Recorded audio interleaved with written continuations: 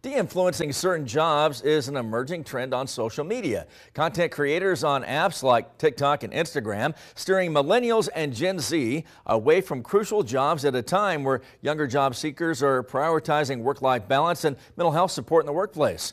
According to research by healthcare technology company ShiftKey, 66% of all Gen Zers and 81% of college grads are using apps like TikTok as their main source for career advice.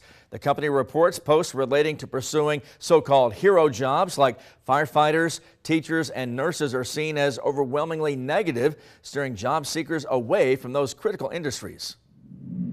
One of the challenges with these jobs is that they can be incredibly inflexible, which can lead to burnout. And so I think what's important about social media is that people are getting a more broad picture about what this work is like.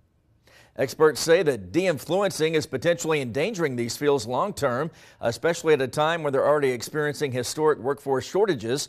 They also say industries must rebrand these hero jobs, focusing on what is really important to younger generations.